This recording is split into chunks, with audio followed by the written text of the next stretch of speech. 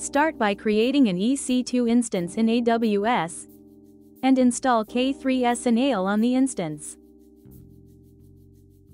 Once you complete the load balancer setup, you can use the instance as an internal developer platform. AWS is an internal developer platform service designed for platform engineering. Let's begin the installation and configuration to set up the EC2 instance as an internal developer platform. First, create a VPC, as shown on the screen.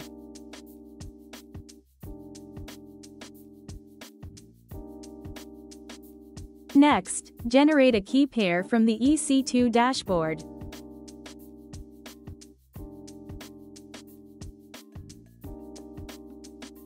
Allocate an elastic IP to your instance.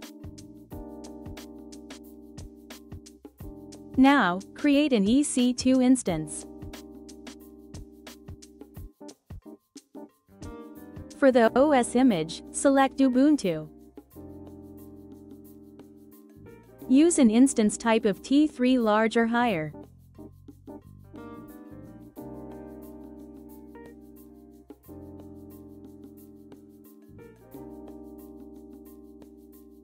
In the network settings, choose a public subnet for the subnet. And enable auto-assign public IP.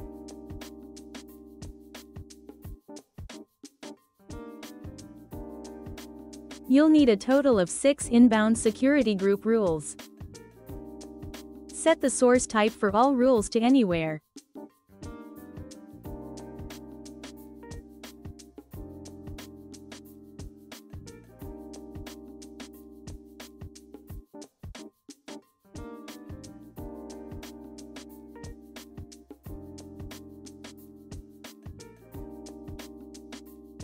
We recommend setting the storage volume to at least 60 GB. Once everything is set, create the EC2 instance. After the instance is created, associate it with the elastic IP.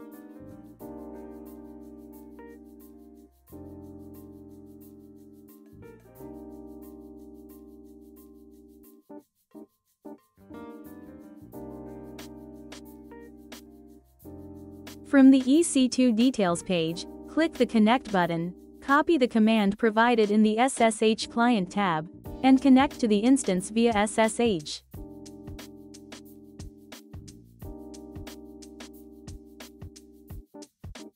Disable the Ubuntu firewall and install the necessary packages such as Docker and Helm. Next, install K3s. Make sure the commands include the public IP of the instance you created. After the installation is complete, check that the cluster is running properly. To allow the AWS dashboard to connect to the cluster, install the AWS agent. Now, install the Nginx ingress controller. Check if the public IP of the instance is applied correctly. Install the AWS runtime package on the instance. To run AWS in production mode, enter the name of the cluster in the command. If a cluster name has not been specified, type default as the cluster name. If you see logs shown on the screen, AWS is now running. Next, go to the AWS console to create and configure a load balancer. Start by creating a target group. In the target group settings, change the HTTP protocol port to 9001.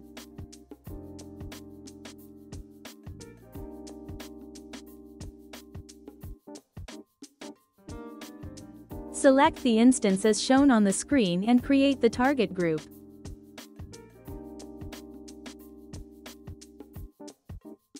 Now, create the load balancer.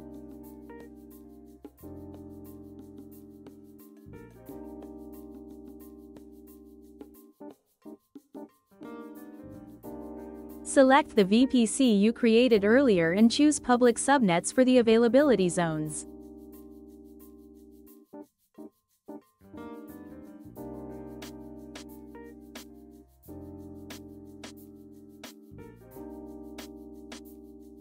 Select the security group and target group you previously created, and then create the load balancer.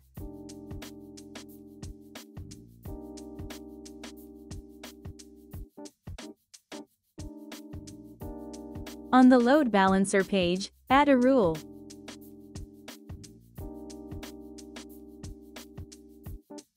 Click Add Condition, select Host Header as the condition type, and enter the full domain name, including the app subdomain.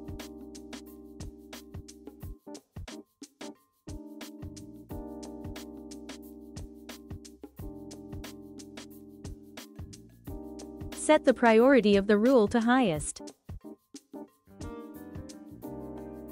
After creating the rule, wait until the target group status is marked as healthy before proceeding.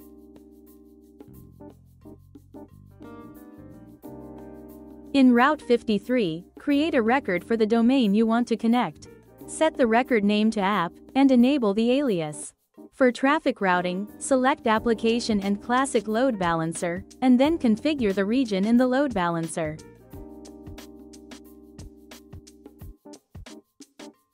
Next, go to the AWS Certificate Manager dashboard and create a certificate.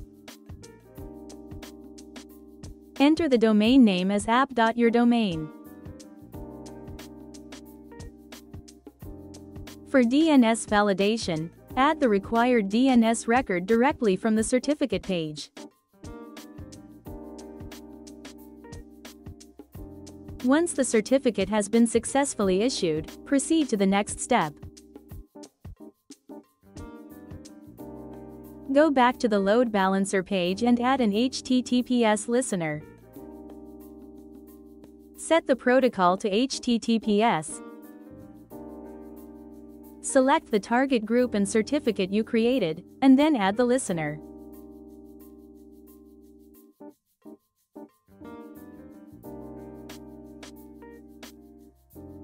Test the setup by accessing the configured address.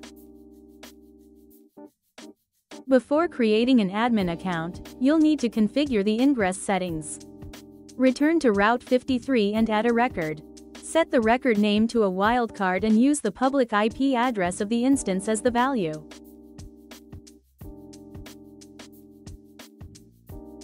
Next, install Cert Manager and Cluster Issuer from the terminal.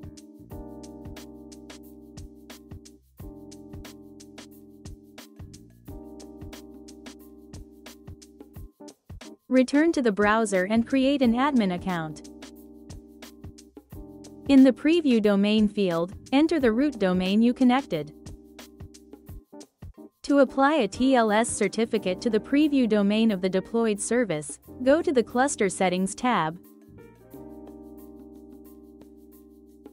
Enable HTTPS, and enter the required values.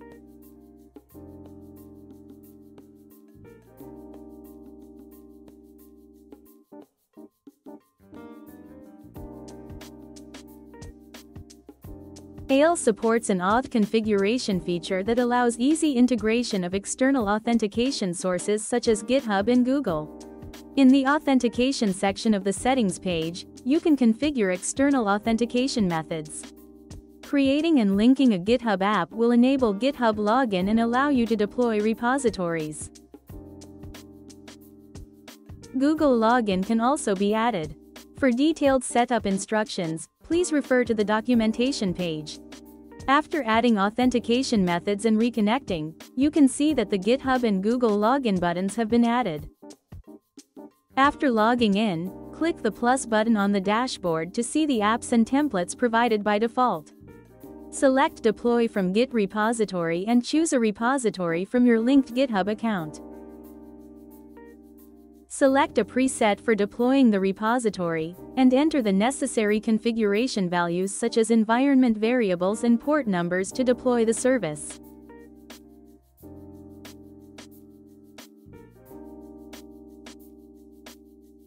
Access the running service.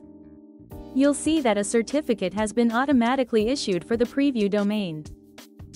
We have now successfully installed and tested the internal developer platform on EC2 instance. For more details on how to use AWS, refer to the documentation page. Thank you.